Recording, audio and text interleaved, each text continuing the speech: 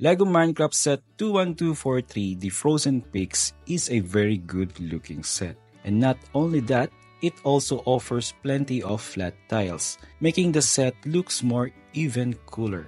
Hi everyone, I'm John, and for today's video, I will attempt to make an Ice Pikes biome using only this set. Since I have a very limited pieces to play with, my imagination drives me to create an open cave. And inside the cave, you can find a small dripstone section, and above of this cave is like a cliff of ice spikes.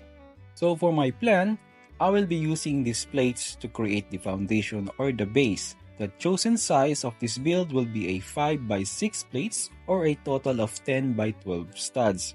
I think this build will fit nicely for this size, and by the way, I will not be using this big base plate because I really think I do not have the enough pieces to fully utilize this big piece. The foundation is a combination of a dark stone gray plate, a dark orange plate, and a reddish brown plate. The dark stone gray plate will serve as the base for the cave, and this dark orange plate will represent the puzzle dirt and a small section of dirt using this reddish brown plate.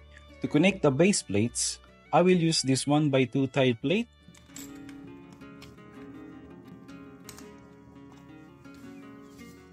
and use this 2 sand green plate to create a small taiga section. Now that the base is done, it's time to build the cave wall. In this right corner, I want to add the dripstone section.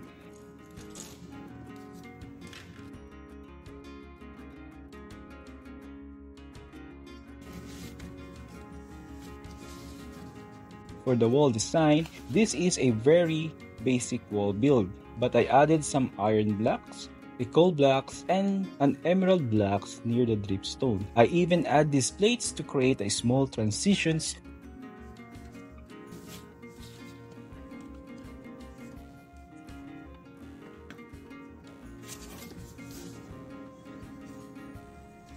This set only contains a 4 pieces of 2x2 reddish brown bricks, so I scrapped the idea to build a tree, but instead use this as a dirt block to add more layers and details. The white brick is also very limited, so stacking this white modified plate is the only way to create more white bricks.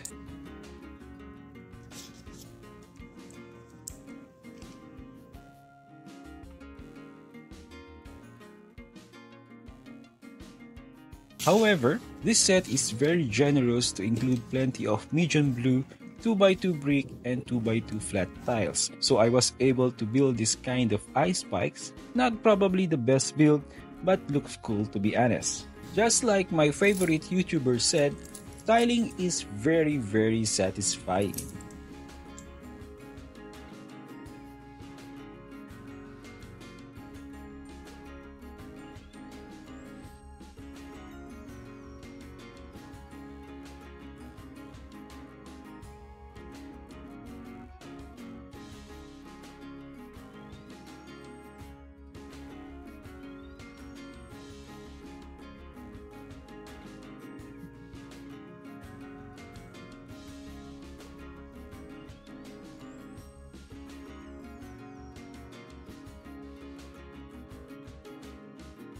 To add more details, I decided to keep a small taiga section with a flower. This brown tile serves to be a pathway.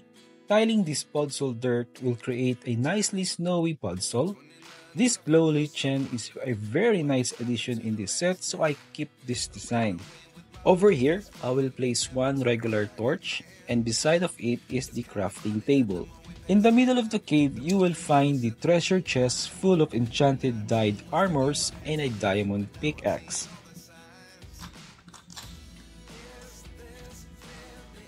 I will place the goat over here at the top of the cliff and a stray wandering near the ice spikes. I really do not know where to place the creeper, so let's place him behind the dripstone to create some suspense.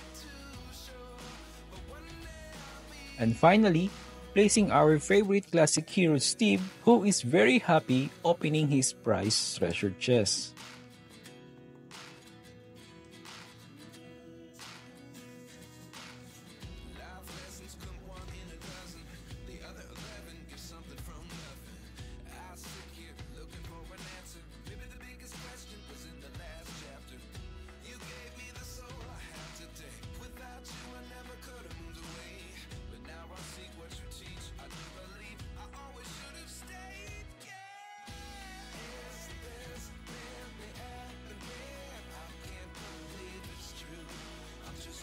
Anyway, thank you so much for watching me today. Making this video is really fun. To be honest, I enjoyed making the alternate build for this set. Even after I complete this set, I still have a lot of pieces left to play with.